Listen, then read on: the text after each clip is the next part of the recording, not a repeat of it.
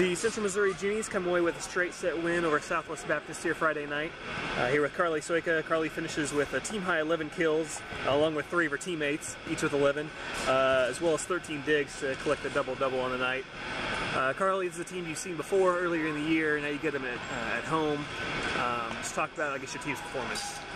It was new for us. We had to try different lineups, and I think that's probably why we all were pretty even. We had to move around and do things we haven't done before, and I think we handled that really well against a decent team. So. Now you got to turn right around and head to Lindenwood tomorrow. Another team you saw earlier in the year. Give us a little preview, I guess, of what you've seen against them and what you're going to expect tomorrow night.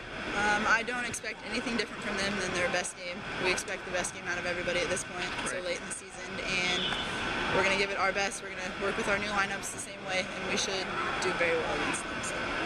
All right, game against Lindenwood, like I said, in St. Charles tomorrow at 7. Carly, thanks. Thank you.